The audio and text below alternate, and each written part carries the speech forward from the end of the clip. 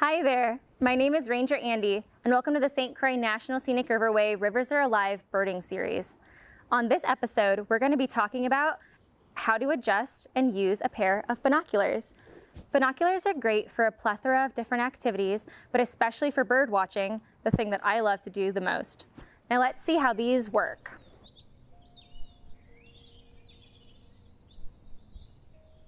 Let's walk through the basic parts of a pair of binoculars.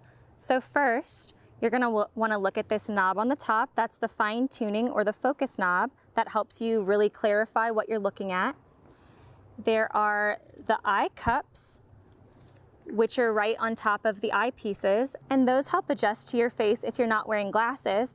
Because I wear glasses, I don't have to adjust them. The barrels with a hinge in the middle so it can fit to your face. And the objective lenses, which hold the main portion of the magnification.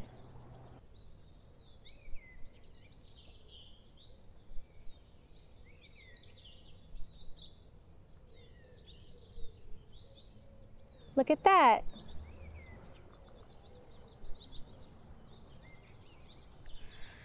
So let's try it out for ourselves and practice how to adjust a pair of binoculars.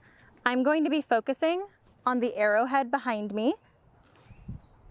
The first thing we want to do is adjust the barrels at the hinge to fit your face. So I'm going to do that now. I see a fuzzy image, but it's one image, so that's good.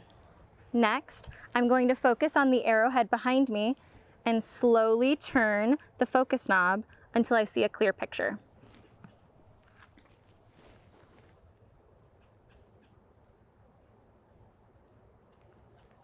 And I can see the arrowhead.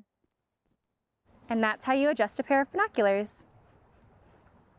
Now that you know how to adjust and wear a pair of binoculars, go try a pair on for yourself. Maybe see a few birds with it. Thank you for watching this video. Stay tuned for the next Rivers Are Alive birding video, and happy birding!